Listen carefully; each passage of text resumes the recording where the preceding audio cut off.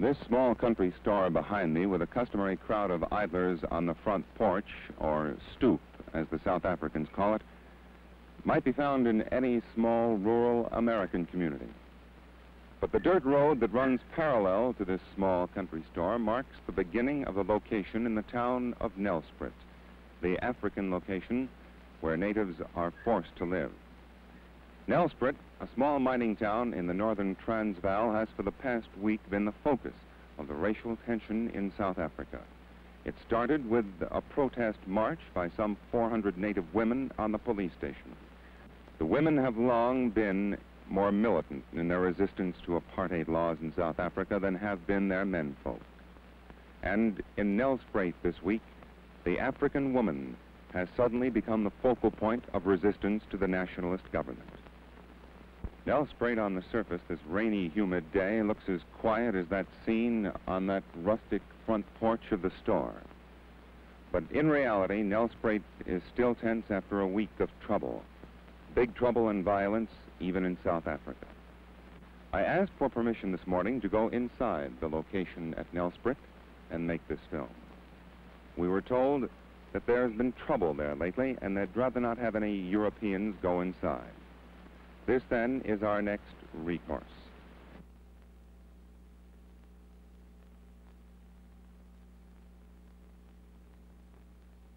What is behind the firm, continued refusal of African women to accept passes? Well, the passes have been enforced in South Africa for a very long time amongst the men. And it has become very clear that the pass system in South Africa is the basis of forced and cheap labor. Now, to impose such a system on the African women is to create hardships. Firstly, African women will have to produce these passes on demand. If they fail to do so, they will be arrested in the streets, they will be stopped at stations, they will be stopped as they visit one another in the locations, and if they haven't got those passes, they will be immediately arrested and brought before the court.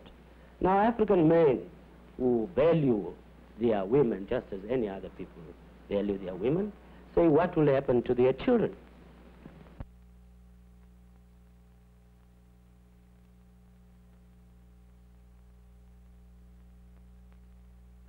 Ladies, why was the Black Sash formed in the first place?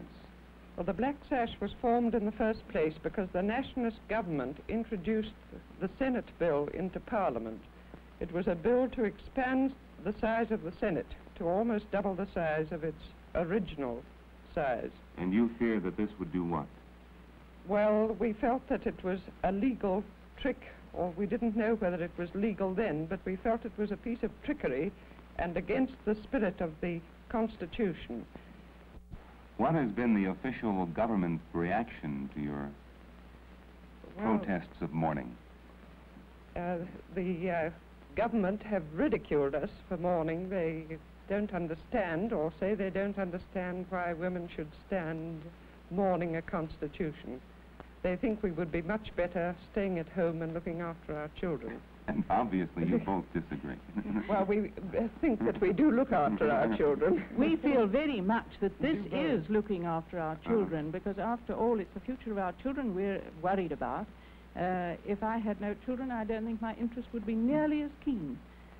In this connection, it's been said that the South African woman, the white woman, occupies a privileged position in the world because of the abundance of servants and cheap labor here. Wouldn't this somehow conflict with what you're trying to do, arouse women to a protest? Yes, it does. I think that we are very privileged women in that we are not tied to the kitchen sink as so many women are in other parts of the world. And I think that is all the more reason why women should play their full part in the duties of an individual in a democracy. We feel that democracy cannot work unless every individual knows what her obligations are in a democracy. But I think you're putting the standard of morals very low if you reckon that we are going to go on supporting apartheid just in order to keep our servants. One final question. Being very realistic, how soon can you hope to take off that Black Sash? Well, I'm afraid not in our lifetime. By far the largest church denomination in the Union of South Africa is the Dutch Reformed Church, with a membership of almost 2 million white and non-white members. With us this morning is Dominee Adrian Berger, Secretary of the Federal Council of Dutch Reformed Churches and editor of Die Volkte, the Transvaal Church magazine. Dominee Berger, you believe in apartheid as a way of life? Yes, I do. Why? In South Africa. Why is that, sir? Because the race which is in a lesser state of development is by far in the majority here. And numerically, of course, they are much stronger.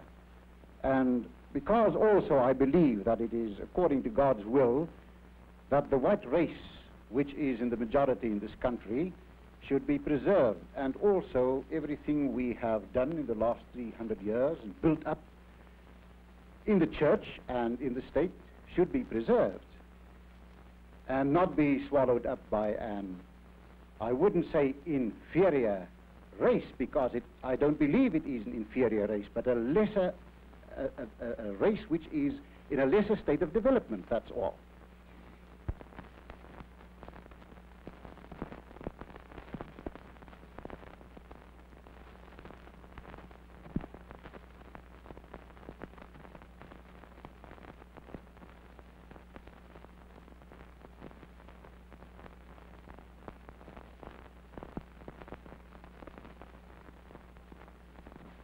You, sir, have been fighting a fight for a long time that requires, as I see it, a great deal of quiet, sustained courage. Don't you ever have a sense of futility, of uselessness? Well, there come times, of course, when one does feel that you're frustrated in what you're trying to do, and yet, on the other hand, there's a great thrill in it.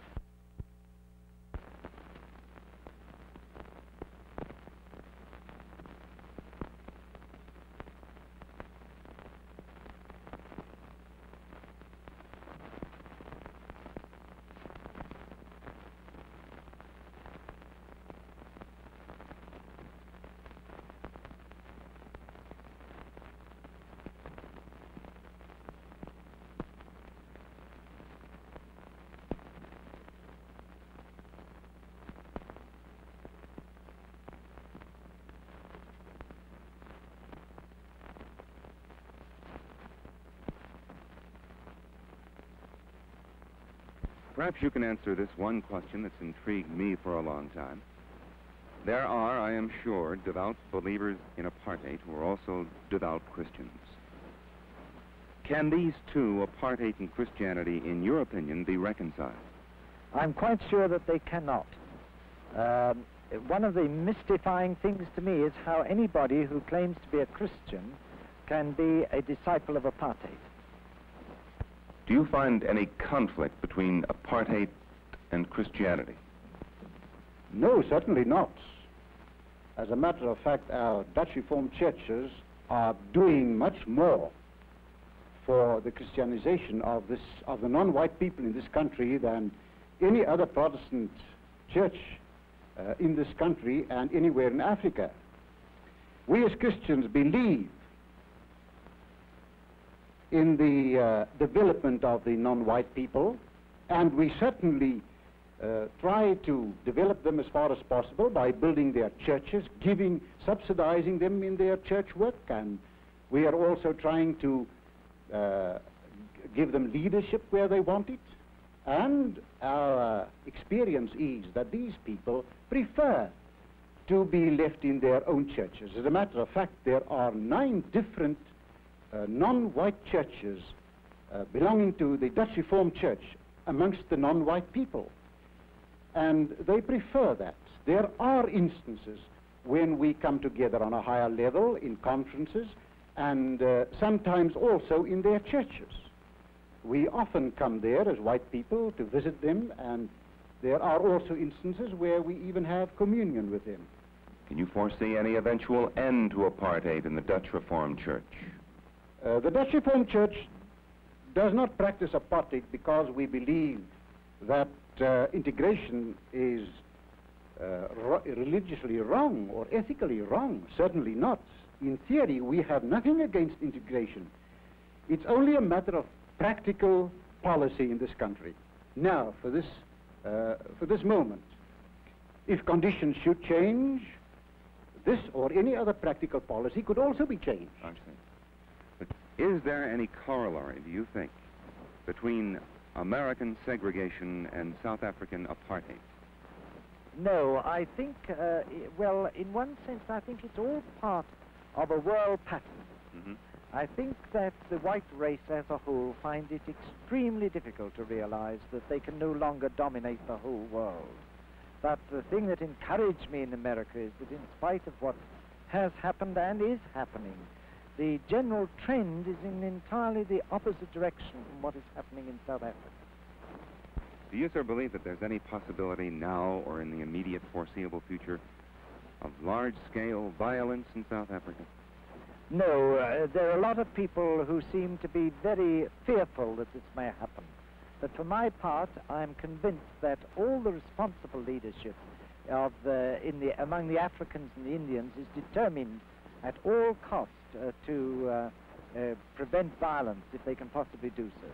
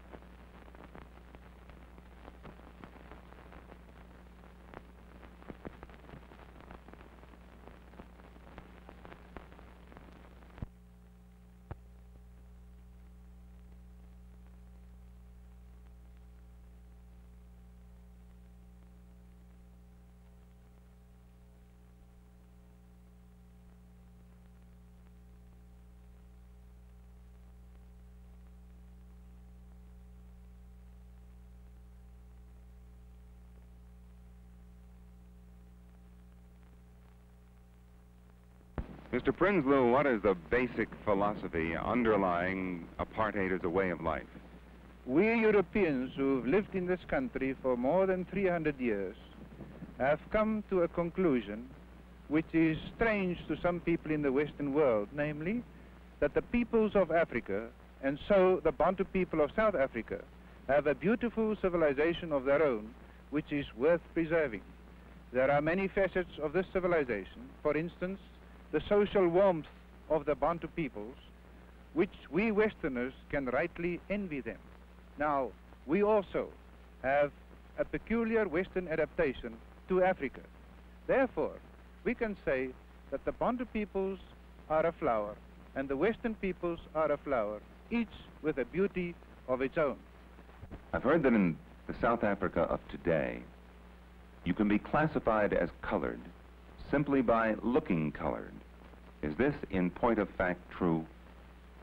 Well, I can give you quite a, which may seem amusing, but rather humiliating incidents that occurred in our country when the Department of Census started reclassifying people.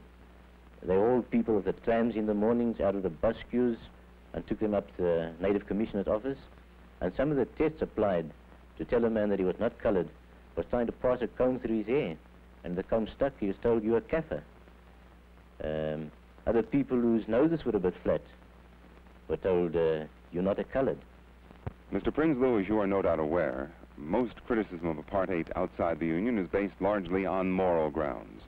For example, the morality of separate residential areas in the cities of the Union, past laws, lack of voting rights, and so on. How would you reply to this? As far as residential areas are concerned, the practical situation is that until about 10 years ago, there were no residential areas for urban Bantu people. It is only in the last few years that such areas were set aside on a planned basis and developed at a terrific pace, as you can see all around you. This housing scheme, which now houses more than 30,000 urban Bantu who work in Pretoria, was a bare plain a mere 4 years ago. I think that is a complete answer to the so-called immorality of separate residential areas.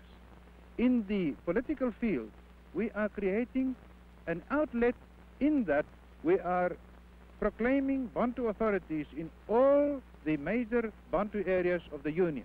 We have already brought into life more than 300 such authorities where Bantu who have the inclination, the training and the moral courage to start developing their own people can do so with all possible assistance from the government.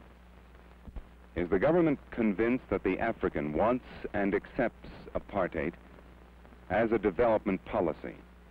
For obvious reasons, many opponents of this policy tried to influence the Bantu people in the other direction.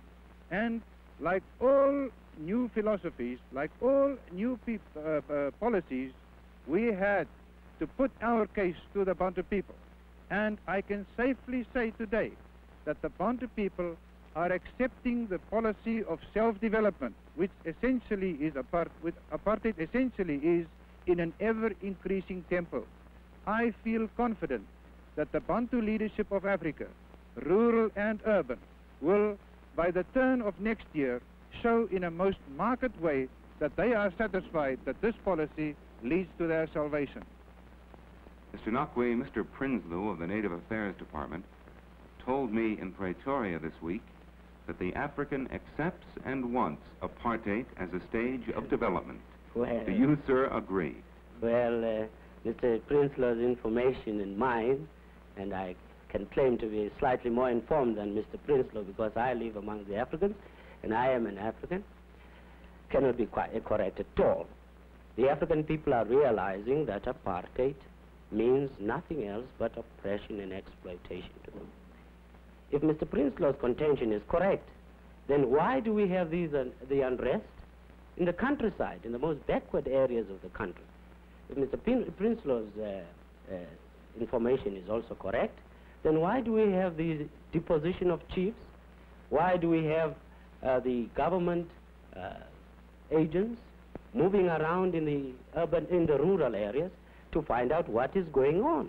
If the people were so contented, surely it wouldn't be necessary to have so many agents watching over them. I have had such hatred for every white man that I came across from the earliest days that I could remember. But with the passing of years and having had understanding of fundamental things in life, I have been able to overcome that. But I can assure you that that was one of the greatest struggles that I had to undergo with myself.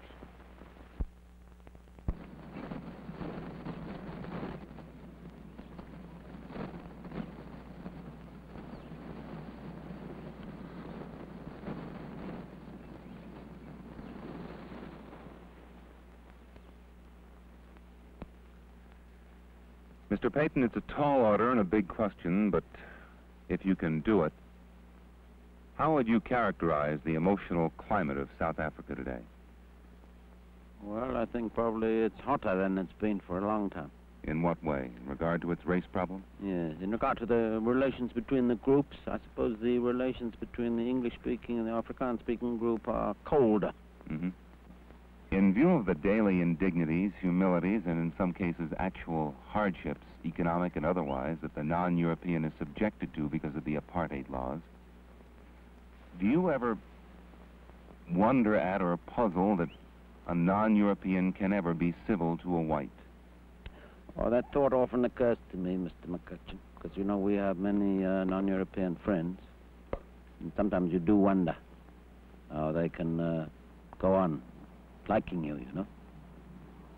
Do you, Mr. Payton, fear in the foreseeable future any widespread violence in South Africa? Well, that's what everyone fears. It's not just me. It's, I mean, whether you're a white nationalist or whether you're a black man or whether you're English-speaking, whether you're an Indian, I think all of us have that fear that violence one day will. There will be violence one day. Mr. Payton, I read a quote by you once, not so long ago, which, if I can recall it, you said you might hesitate to rush forward to help an African injured on the street. Is that the essence of what you said? You recall it? Oh, yes. Yes, that was quoted in that book Drum by Anthony Sampson. And I think it was 1948. I think I got a bit better since then. But the point I was really trying to make was that in this kind of race-mad world in which we live, that a white man, even if he went to the assistance, might well hesitate before he did. I think that you might find that in many parts of the southern states, too. There's been much talk here, I understand, of passive resistance. As a matter of actual fact, however, can the African, the Indian, or the colored, in his present economic state, financially afford a long period of general strikes or passive resistance? I would imagine no. You know, you haven't got powerful trade unions here who have built up great funds. Mm-hmm. But nevertheless, I mean, there are significant things happening. You know, you've heard of the bus boycott. Yes, I have. Here in Johannesburg. There was an example where people, by their determination, forced not only the bus companies, but also the government to retreat. Mr. Payton, you love this country very much, despite what's been happening here for the past few years and what's happening here today. How does it make you feel when you are aware that your beloved country is the subject of so much worldwide condemnation? Well, you see, I have so many friends in other countries, Mr. McCutcheon, and I know that I'm not the subject of their condemnation, and I must say that makes it much easier for me to bear, you see. But I understand well the reasons for this condemnation, and much of it is justified. But it doesn't personally make me unhappy, except I would say this, that when I go overseas, I meet people who start condemning South Africa, that very often I find my blood beginning to get warmer, and I find myself defending it, even defending the government, in fact. In what examples, for example? Well, I can give you one very good example. I remember sitting next to a fellow at dinner in San Francisco, and he said to me, this Dr. Milan of yours must be a very vicious old man.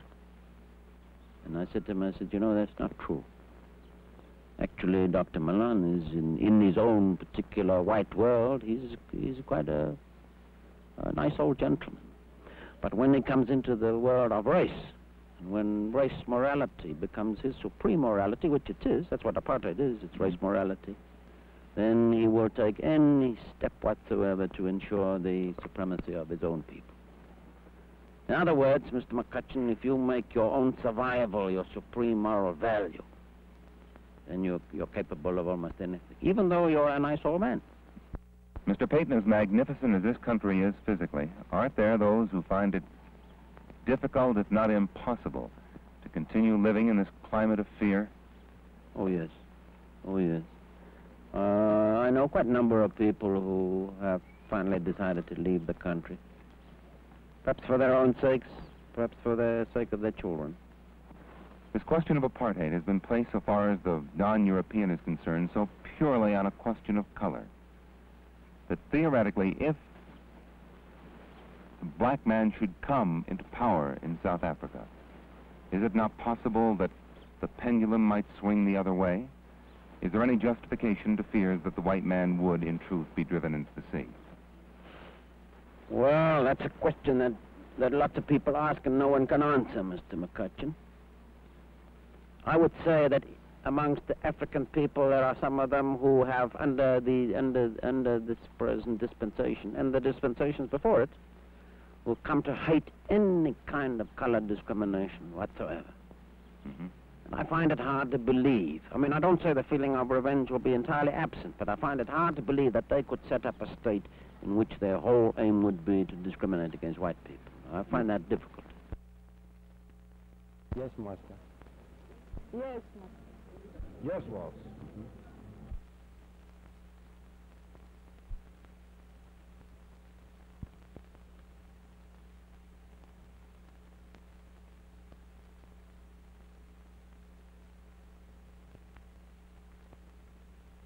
Ladies and gentlemen, you know that the series of talks that we have been giving here have been talks designed to describe to you how how government works. And you've had talks recently on government and law in general, and also a description of how the parliamentary machine works in South Africa.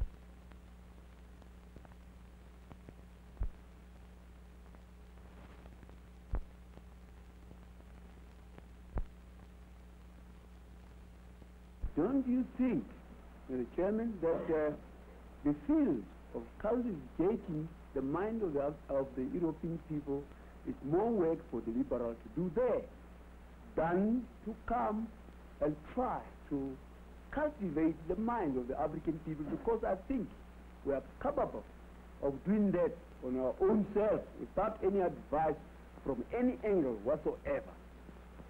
Let us understand that here in South Africa, and in fact in the whole of Africa, we are dealing with a national question. And Africa is not very peculiar in this respect. Nearly every country has had its national problems, and they are always solved by the people according to the needs of the majority of the people in the particular countries concerned. At the present moment, we don't even have the right to starve. Yes, sir.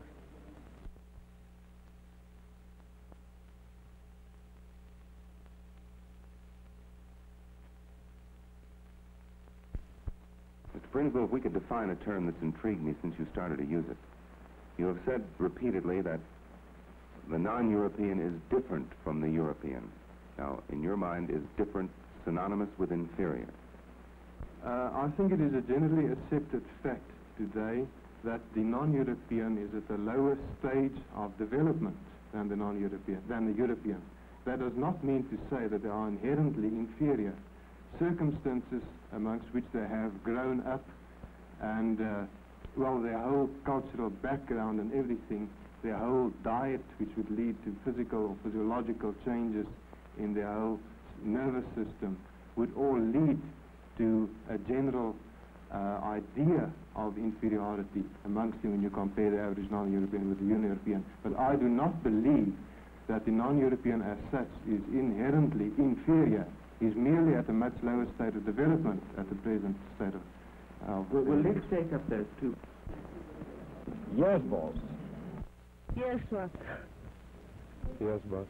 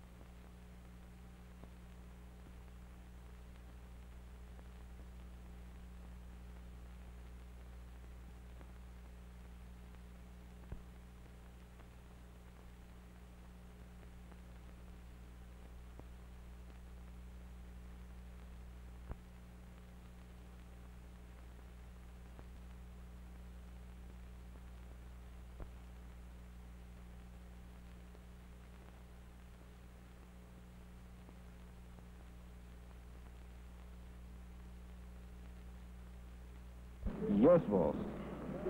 Yes, boss. Yes, boss.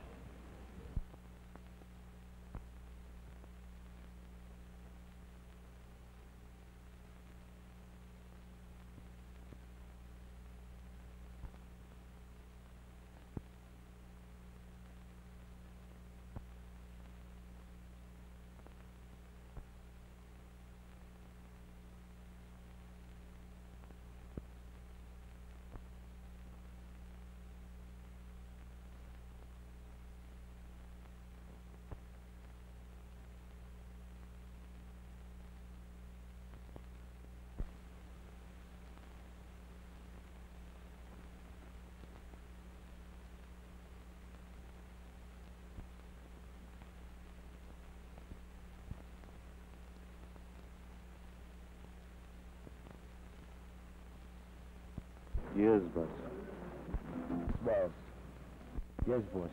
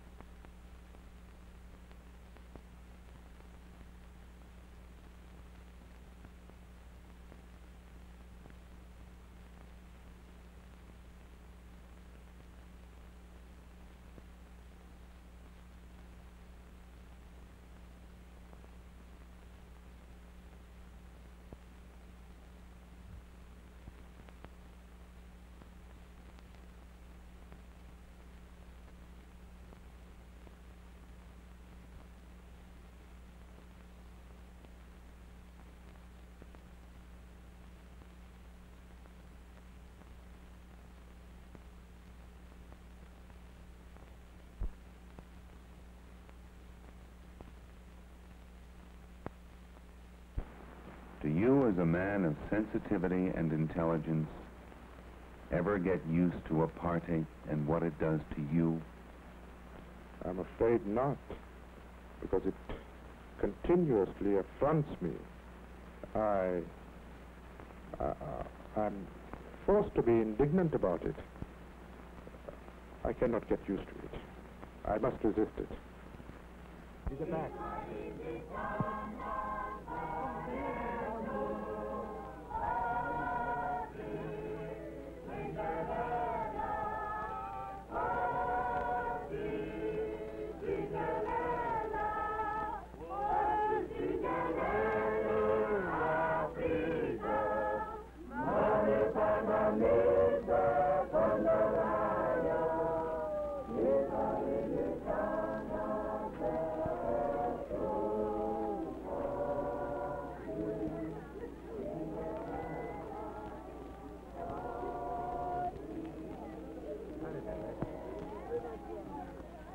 Africa!